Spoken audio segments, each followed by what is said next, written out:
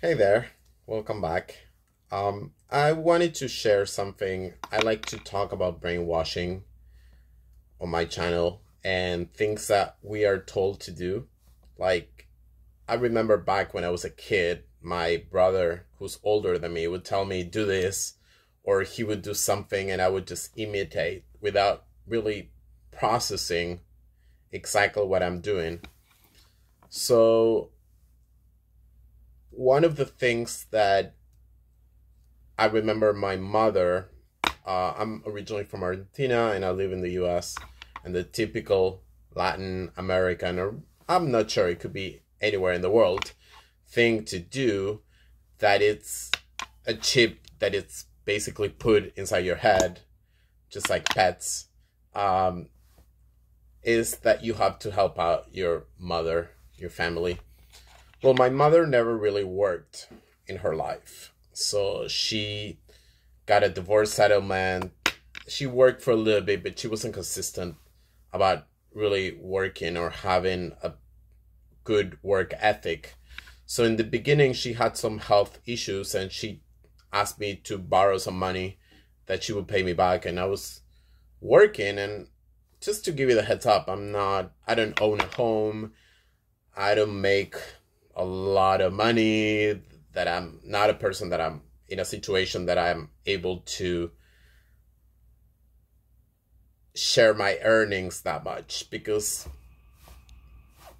I'm not a rich person or a wealthy or anywhere close to that. So I remember I had my own money noise, what they call, and maybe I had to pick between buying something for me that I wanted or take a trip, and instead I was helping my mother out and sending her hundreds or thousands of dollars, and she never paid anything back. And I got to a point that I just thought to myself, that's it, I'm not helping anymore, I'm not sending her money again, that's it, it's the end. And any chance she has, she will ask me for money. So I basically cut her out of my life, and she hasn't even reached out to me or apologized or anything.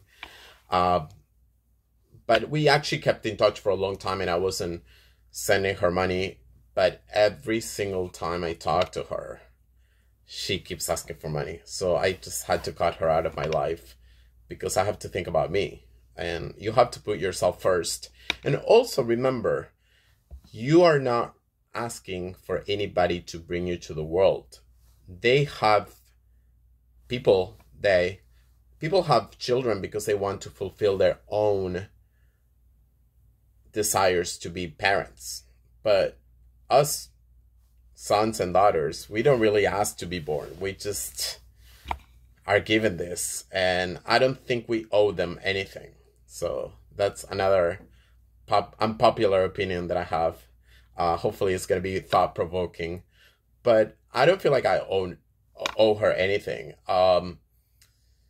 She wasn't that great of a mother, that's besides the point, but even if they're great parents, they have children because they want to fulfill their own lives, or they have a desire to have kids, or because maybe she was able to get a divorce settlement after having children.